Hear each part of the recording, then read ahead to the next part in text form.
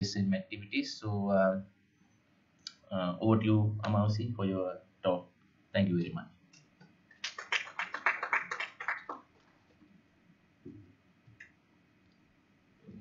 Thank you, sir, for those kind words of introduction. And I would like to thank the KSM for inviting me for this talk. So to start off with my presentation, childhood and adolescent obesity is a common, complex, and a persistent chronic disease in pediatrics.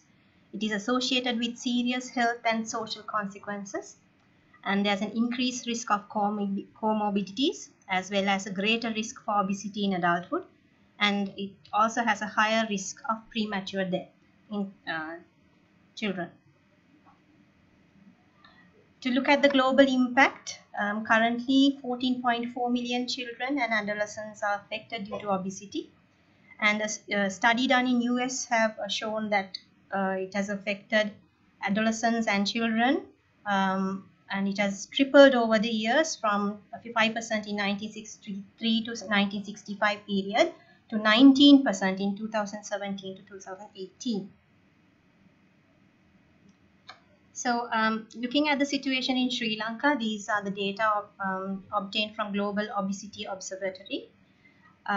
This data is actually from 2016, not the latest, but what is available at the moment. The national obesity risk in Sri Lanka is 6.5 per 10, while childhood obesity risk is 5 per 11. And when we look at the obesity percentages, there is 2.7% in girls, the prevalence, and 1.7% in boys. This data is from 2016, not the updated one. So how has the COVID pandemic affected obesity in children? The COVID-19 pandemic has significantly affected the lives and routines of children and adolescents. The pandemic period was associated with a doubling in the rate of BMI increase compared with the pre-pandemic period. This was a study done in US between the period of 2018 and 2020.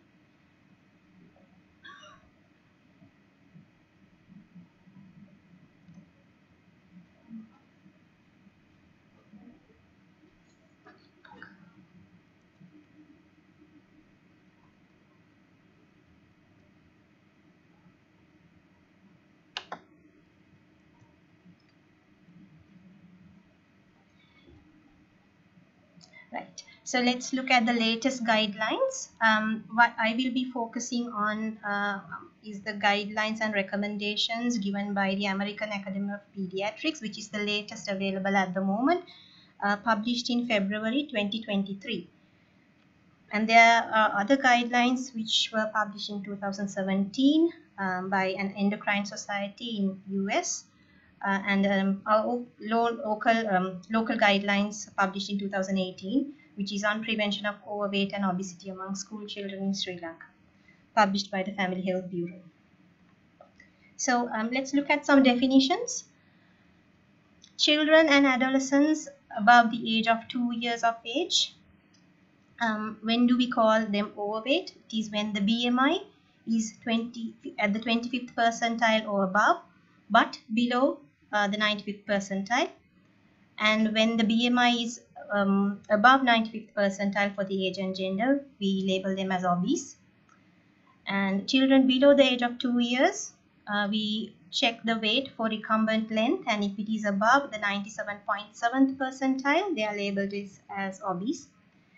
And BMI of more than 120% of the 95th percentile or 35 or more kilograms per square meter is considered extreme obesity. So what are the recommendations for screening?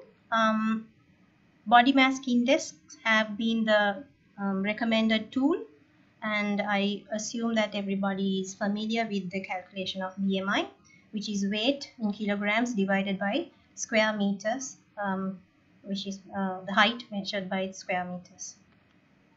Right, so it's generally well correlated with direct measures of body fat, which is usually measured with skin fold thickness measurements, bioelectrical impedance, densitometry, and dual energy X-ray absorptiometry. And it is replicable and can track weight status in children and adolescents, and frequently used to follow a child or adolescent's weight trajectory over time. But there are disadvantages as well. It does not directly measure body composition and fat content, and may under or over detect excess adiposity in certain racial and ethnic groups. And children and adolescents who have high fat-free mass may have a high BMI and be incorrectly classified as having overweight or obesity. So these are the BMI charts that we use in our clinic setup. For the ages from birth to 2 years, we use weight for height charts, which is shown on the left of the slide. And then from ages 2 to 5 years, we have a separate chart. And for children above the age of 5 years, 5 to 19 years, we have separate BMI charts for both boys and girls. And you can see that any standard deviations above 1 plus 1 SD and between 1 plus SD and 2 SD is considered overweight. And a BMI of more than plus 2 SD is considered as obese in both charts. So the current recommendations for screening, according to the American Academy of Pediatrics clinical practice guidelines, is to do annual screening for excess weight using BMI beginning at the age of 2 years. So these are the risk factors for obesity and in children and adolescents. So there are family and environmental factors, neighborhood and community factors, individual factors, and policy factors. So just to look at some family and environmental factors: parenting feeding style, sugar sweetened beverages, portion sizes, snacking behavior, screen time, lack of exercise, sleep duration, and psychosocial stresses. And when we look at the neighborhood and community factors, school environment, lack of fresh food access, fast food proximity, access to safe physical activity, and environmental health. And the individual factors are genetic, prenatal and postnatal risks, endocrine disorders, children with special needs, medication use and depression, and then again the policy factors, marketing of unhealthy foods, under-resourced communities, and food insecurity. So these are some of the endocrine disorders which are associated with obesity. It accounts for less than 1% of all causes of pediatric obesity, and some of them are mentioned here: Cushing syndrome, pseudohypoparathyroidism type 1A, hypothyroidism, and growth hormone deficiency. And some genetic syndromes associated with obesity: monogenetic disorders, Prader-Willi syndrome, Alström syndrome, Bardet-Biedl syndrome, Albright's hereditary osteodystrophy, Cohen syndrome, and Beckwith-Wiedemann syndrome. And there are also medications which are obesogenic. Some of them are very commonly prescribed in our routine practice. For example, I'm sorry about the slides, the font is really small. There are antihistamines we commonly prescribe for allergies and asthma management, which are obesogenic, and steroids, and some antidepressants like amitriptyline, sertraline, and antiepileptics like carbamazepine, valproate, antipsychotics like haloperidol, risperidone, and migraine medications like imipramine, flunarizine, and mood stabilizers and psychostimulants. But then there are non-obesogenic alternatives for these medications that we use. And I think the next time we prescribe, and if we get a patient with obesity and overweight, maybe we would think again and then change over to non-obesogenic medications. Right. So there are comorbidities associated with pediatric overweight and obesity. These most common ones are being type 2 diabetes mellitus, then dyslipidemia, hypertension, early subclinical atherosclerosis, cardiovascular morbidity, sleep apnea, bronchial asthma, gastroesophageal reflux disease, cholelithiasis, non-alcoholic fatty liver disease, hyperandrogenemia, polycystic ovary syndrome, and then renal disorders like proteinuria and focal segmental glomerular sclerosis, orthopedic conditions like slipped capital femoral epiphysis and Blount's disease, then pseudotumor cerebri, which affect the CNS, and poor psychological and emotional health, increased stress, low self-esteem, depressive symptoms, and also premature mortality in adulthood. This is the approach to the management. It is, I'm sorry, the slide is not completely projected here. So it's a multidisciplinary management involving the pediatrician, which is the component here, which you can't see at the moment, and then nutrition physicians, endocrinologists, nurses, psychologists, exercise specialists, social workers, families, school, and communities. So what are the recommendations?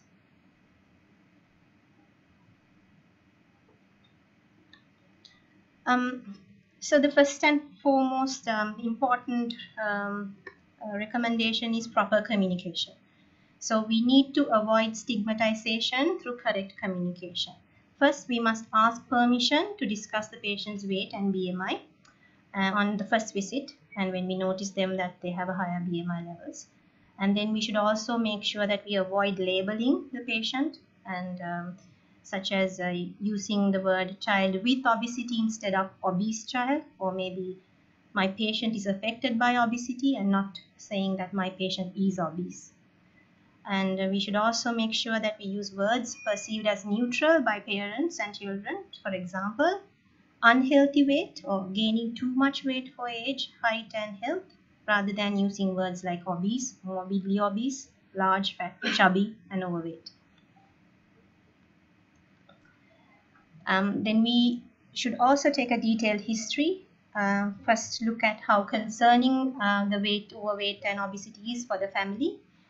And look at prenatal factors like maternal weight gain during pregnancy, maternal smoking, and GDM. Postnatal factors like low birth weight, less than 2,500 grams, and large for the birth weight of more than 4 kilograms, and then prematurity and small for gestational age. And also the information should be sought regarding cessation of breastfeeding and commencing formula feeding early, and rapid weight gain during infancy and early childhood, and also a history of early use of antibiotics which cause alteration of gut microbiota affecting the energy balance. Then we should also look for features of endocrine disorders, and in children with special needs, we need to take a history to detect any features of autism, ADHD, myelomeningocele. So myelomeningocele, the association with obesity is because of the reduced mobility, and autism and ADHD, there is an increased appetite and behavioral issues, so that leads to obesity. And then weight promoting appetitive traits like fast eating, eating in the absence of hunger, high enjoyment of food, low responsive to satiety, and low levels of restrained eating. And then again, we should ask about the medication use, as I mentioned earlier. And moving on, so we should also look for features of comorbidities, features of anxiety and depression, and ask for family history of obesity, obesity-related comorbidities, and bariatric surgery. And social history, important facts are to find out the eating habits, food security, eating with or without a screen, family meals, harsh parenting, and then we should not forget to take a 24-hour dietary recall and ask the patient to maintain a food diary. And again, inquire about the physical activity. So in other countries, they may be using pedometers, wearable activity monitors, which may be useful to assess the level of activity. This slide shows the important things to ask in the systemic inquiry, which we have already covered, so I will skip this slide. And then to assess how to assess the dietary intake and physical activity. So how do you assess the dietary intake? You can ask about eating outside the home, consumption of sweet drinks, portion sizes, meal habits, including skipping meals, and snack habits and fruit and vegetable consumption. While to assess the physical activity, you can Inquire about the sedentary time, especially recreational screen time, and the level of activity, whether it is moderate or vigorous. So in physical examination, in the general examination, should look for short stature, early height velocity increase, early onset peak height velocity, and early weight gain before the age of 5 years. And in the should also look for depression, anxiety, attention-seeking behavior, and in eye examination, check for papilledema, which is related to idiopathic intracranial hypertension. And then examination of the mouth, look for dental caries and tonsillar hypertrophy. Tonsillar hypertrophy is associated with obstructive sleep apnea. And examination of the neck, look for goiters suggestive of hypothyroidism, and then cervicodorsal hump, which is also known as buffalo hump, which can indicate an endocrine disorder. Cardiovascular system, look for hypertension and tachycardia. And chest examination, gynecomastia in male children, wheezing indicating bronchial asthma, and then basal crepitations, which may be related to heart failure. Examination of the abdomen, look for hepatomegaly if it is more than 2 centimeters in children, or a liver span of more than 5 centimeters if they are above the age of 5 years. And then examination of the genitals, commonly you might find buried penis in obese patients. And then look for pubertal status and hypogonadism to check for endocrine disorders and syndromes. Right. So looking at the musculoskeletal system, observe the gait. If there is a limp, hip pain with external rotation, which may suggest of slipped capital femoral epiphysis, and then genuvarum, which indicates Blount disease, and then also look for back pain.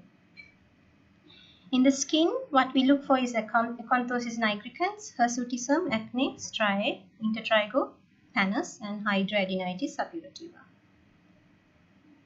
So what are the recommendations for lab investigations? So basically, the lab investigations are performed to screen for comorbidities. So children with obesity, when they are 10 years or above, the recommendation is to do a fasting lipid profile, fasting blood sugar, ALT and AST. And children between the age of 2 to 9 years, the recommendation is to do just a fasting lipid profile, because there's low risk for NAFLD and type 2 diabetes in this age group. And children with overweight, if they are 10 years and above, they should undergo a fasting lipid profile. And the fasting blood sugar, ALT and AST are indicated only when there are risk factors. So there are specific guidelines for evaluation of comorbidities. For example, dyslipidemia. The prevalence of abnormal lipid levels were 3 times higher in children and adolescents with obesity. What you usually see is a high triglyceride level and a low HDL. And then you might also find elevated total cholesterol and elevated LDL levels. So the tests recommended are fasting lipid profile, fasting for 8 to 12 hours, and a non-fasting lipid panel for children between the age of 9 to 11 years to assess the familial hypercholesterolemia. They use the non-HDL levels when they do a non-fasting lipid panel. So these are the cutoff values for diagnosing dyslipidemia. So for total cholesterol, anything above 200 milligrams per deciliter is considered high, and LDL of more than 130 milligrams per deciliter is also considered high, and an HDL of less than 40 milligrams per deciliter is considered a low HDL levels, and then the triglyceride levels, depending on the age group, there are cutoff values to diagnose. So looking at pre-diabetes and type 2 diabetes, it is now increasingly diagnosed in pediatric population. Type 2 diabetes has been diagnosed in children younger than 10 years and some as young as 4 years of age. And children have a more rapid rate of progression of islet B cell failure and dysglycemia compared with adults when they are diagnosed. So these are the tests to diagnose type 2 diabetes: a fasting blood sugar, OGTT, and HbA1c. HbA1c is a good measure of chronic hypoglycemia and also for monitoring pre-diabetes patients. But there are limitations. OGTT is has poor patient compliance due to the concentration of the solution given, And HbA1c has a sensitivity in diagnosing type 2 diabetes is lower in children compared to adults. And in levels are about 0.1 to 0.2% higher in iron deficiency anemia as well. So you get false values. So what is not recommended is a fasting insulin level for diagnosing prediabetes and type 2 diabetes, as it is poorly correlating with levels of insulin resistance.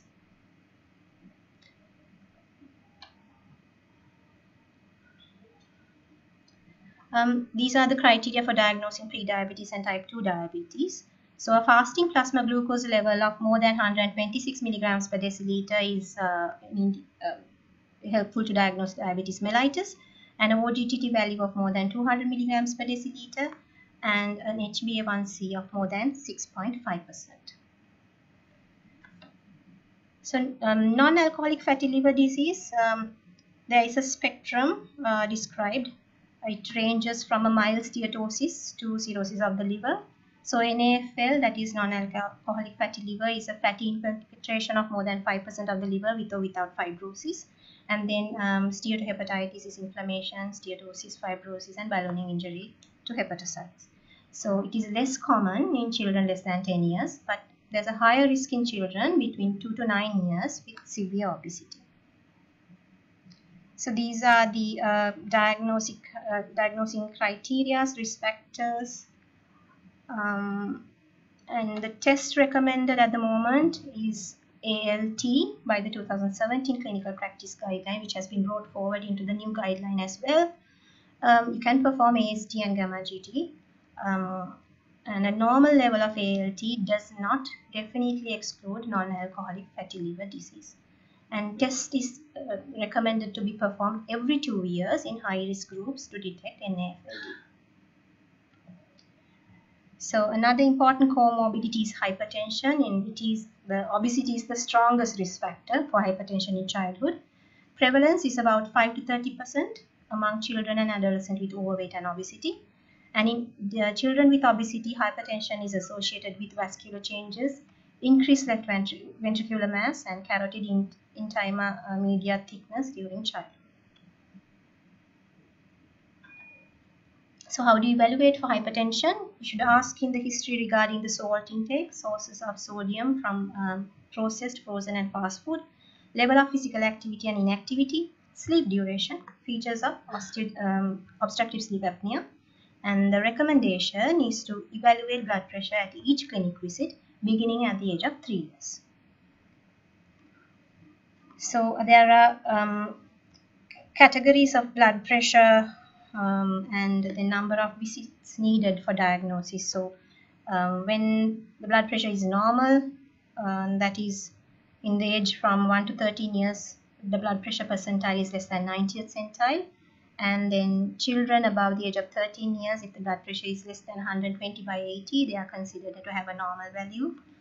And when they have elevated blood pressure values, it is advised to clarify the rise in blood pressure in subsequent visits. The number of visits are given here, where you may need 3 visits to diagnose hypertension. But when the blood pressure is very high, that is in the age of 1 to 13 years, and they have a blood pressure percentile of more than 95th percentile plus 12 millimeters of mercury, or in children above 13 years when the blood pressure is 140 by 90, you only need 2 visits to confirm a diagnosis of hypertension. So looking at obstructive sleep apnea, ask in the history regarding snoring, daytime somnolence, nocturnal enuresis, morning headaches, and inattention. The test recommended is polysomnography if at least one symptom of disorder's breathing is present.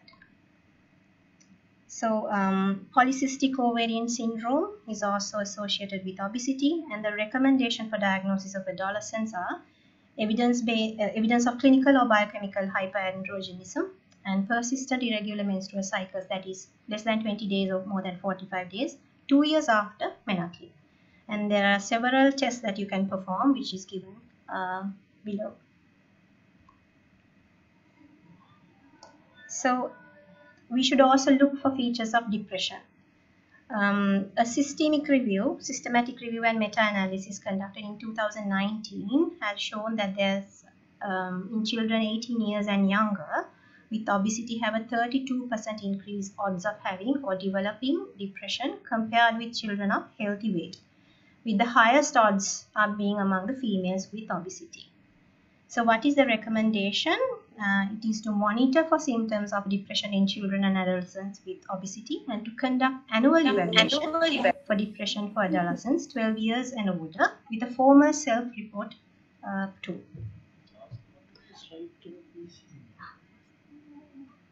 In which chapter? Yeah, it was.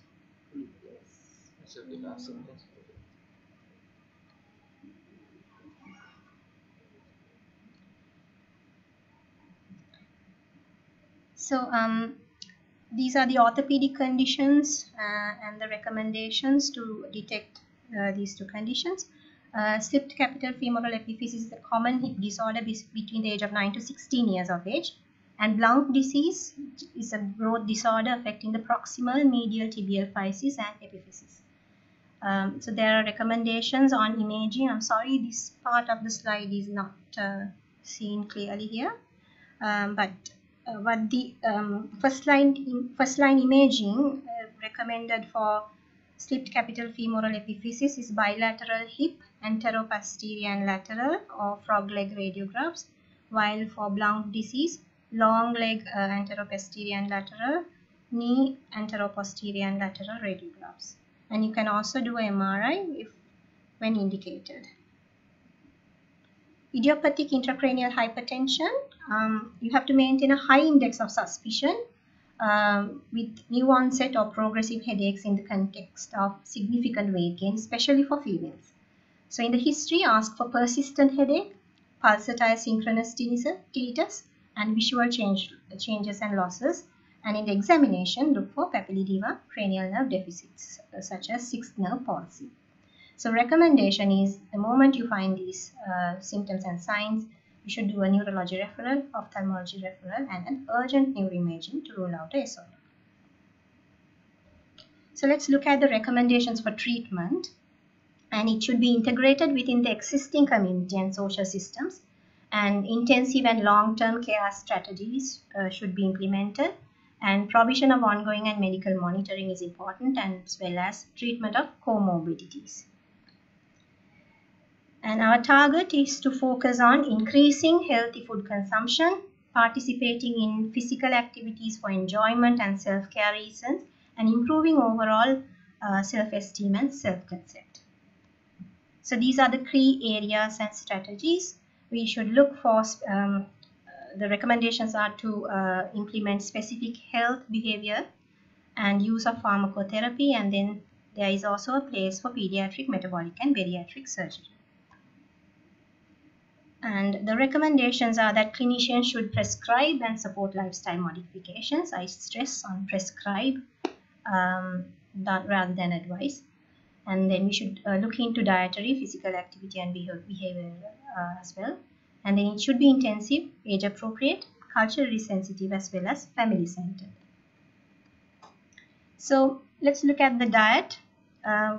These are the recommendations given in the latest clinical practice guidelines. So it is advised to reduce the sugar sweetened beverages. So actually the consumption of sugar should be less than 25 grams of sugar, that is 6 teaspoons of added sugar per day, or less than 8 ounces of sugar sweetened beverages per week. And we should also discourage the consumption of sports drinks and energy drinks, and then eliminate fruit juices in children with excessive weight gain. So the best alternative is fresh fruits. And then we should also advise on avoiding skipping breakfast. And then the recommendation also is there for the traffic light diet. I think everybody has probably heard of traffic light diet, where they advise on the consumption of low calorie, moderate calorie, and high calorie diets. And then another concept is My Plate, which has been introduced in United States by the American Agriculture Department.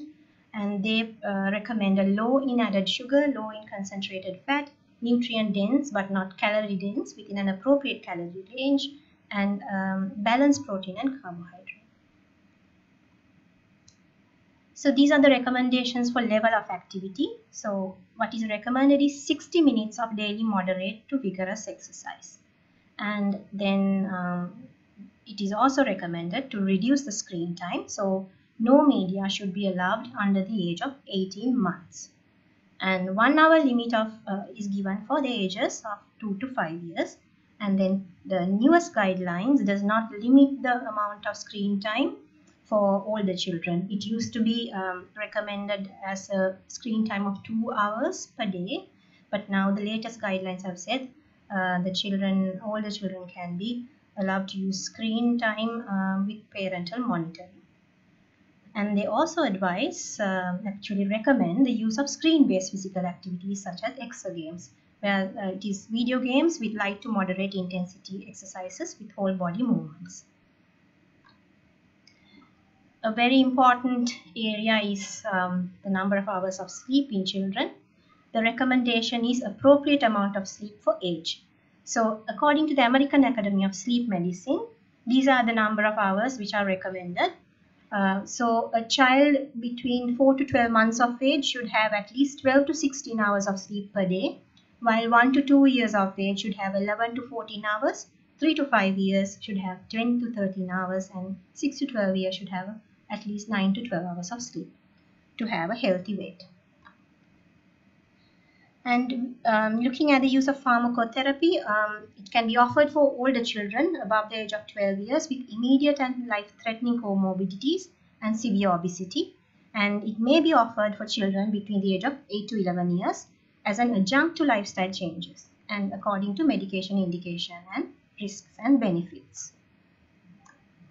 So let's look at some commonly used medication. Metformin. Studies have shown modest and inconsistent effectiveness, and it may be used as an adjunct to intensive health behavior. It is used when other indications are also present, such as PCOS and prediabetes. The dose is 500 milligrams once daily OBD. Maximum dose is 2,500 milligrams daily. And the adverse reactions are bloating, nausea, flatulence, diarrhea, and rarely lactic acidosis in children. Another drug is Orlistat. It blocks fat absorption through inhibition of gastric and pancreatic lipase. It is FDA approved for use in children above the age of 12 years. The dose is 120 milligram TDS. There are adverse reactions such as steatorrhea, flatulence, and fecal urgency. So it is not well tolerated and thus not commonly used.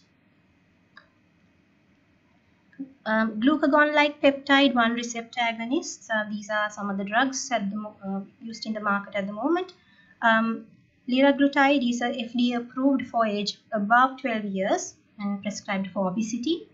And exenatide, an FDA approved for ages 10 to 17 years for type 2 diabetes. And then there are the two, dulaglutide and semaglutide. They decrease hunger by slowing gastric emptying and by acting on targets in the central nervous system. It is usually given orally or as a subcut injection, and the adverse reactions are nausea, vomiting, risk of medullary thyroid C, especially with liraglutide. And looking at some melanocortin 4 receptor agonists, it restores normal function for appetite regulation. Given as the common drug is setmelanotide, given as a subcutaneous injection, 1 to 3 milligrams daily. It is FDA approved for the age above 6 years, especially for POMC deficiency, but has adverse reactions such as nausea and injection site reactions. And phentermine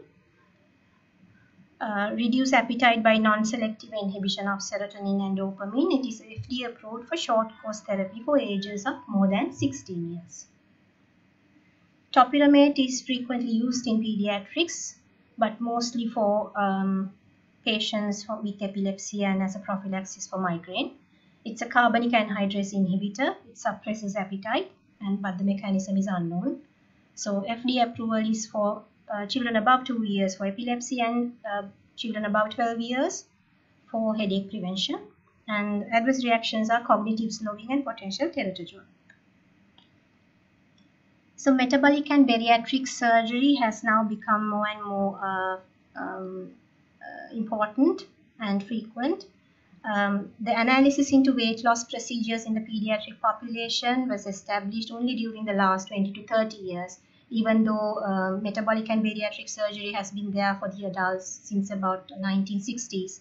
So, but now with the studies, they have proven that it is safe and effective when performed in comprehensive metabolic and bariatric surgical settings that have experience in working with youth and families. So there are criteria for bariatric surgery. The weight criteria is class 2 obesity, that is a BMI of 35 kilograms per square meter or more, or 120% of the 90th percentile for age, with comorbidities shown on the left side of the right side of the slide. And then class 3 obesity, which is BMI of more than 40 kilograms per square meter, or 140% of the 95th percentile for age and sex. But that itself is an indication for metabolic and bariatric surgery and does not require comorbid conditions to be present. So these are the procedures performed in the pediatric age group: laparoscopic Roux-en-Y gastric bypass and vertical sleeve gastrectomy. The benefits are it causes a durable reduction in BMI, and there's a significant improvement of comorbidities as well.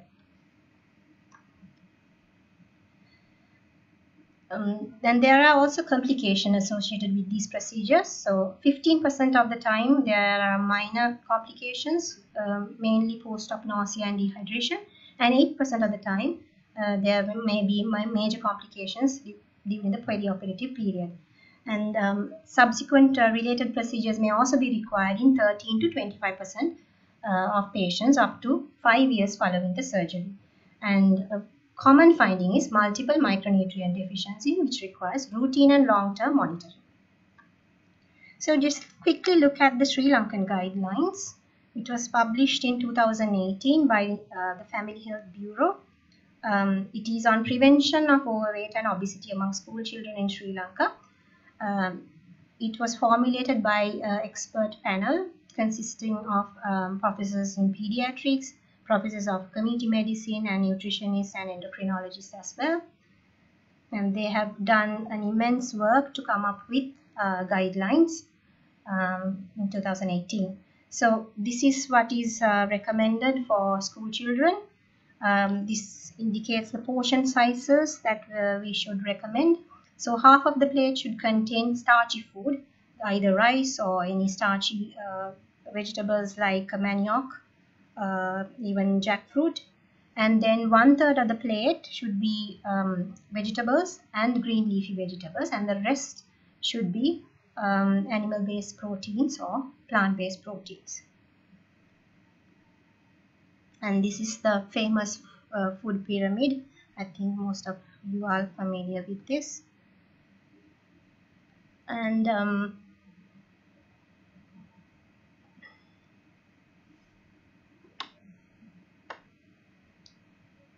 so these are the foods that have been advised by the guidelines to avoid and should not be sold in school canteens. So sugar, the foods with very high sugar, salt and fat, like donuts, eclairs, biscuits and other sweets, malted and chocolate drinks, and foods with taste enhancers such as monosodium glutamate and sodium inosinate, such as salted peanut pickles and pre-cooked instant noodles. Then drinks like energy drinks and carbonated drinks, and foods with empty calories.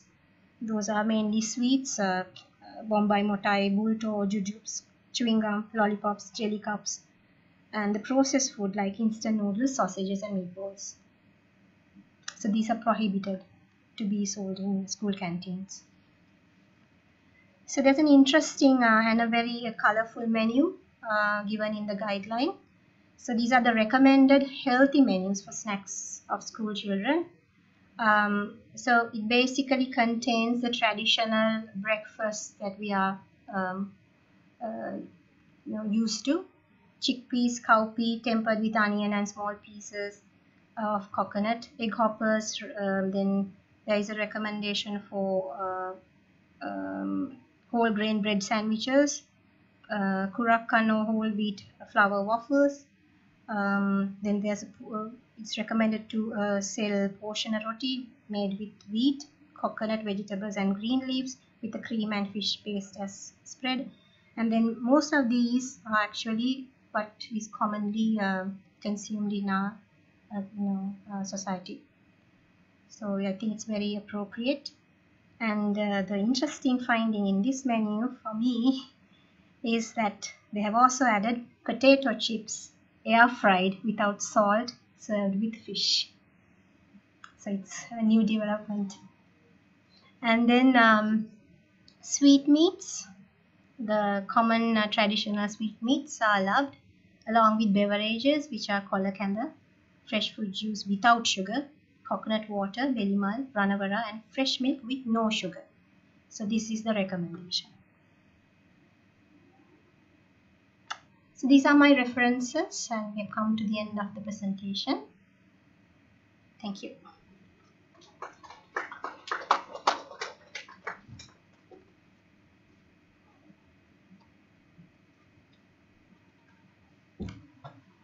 So thank you, Amawasi, for that wonderful lecture. Does the audience have any questions for the speaker?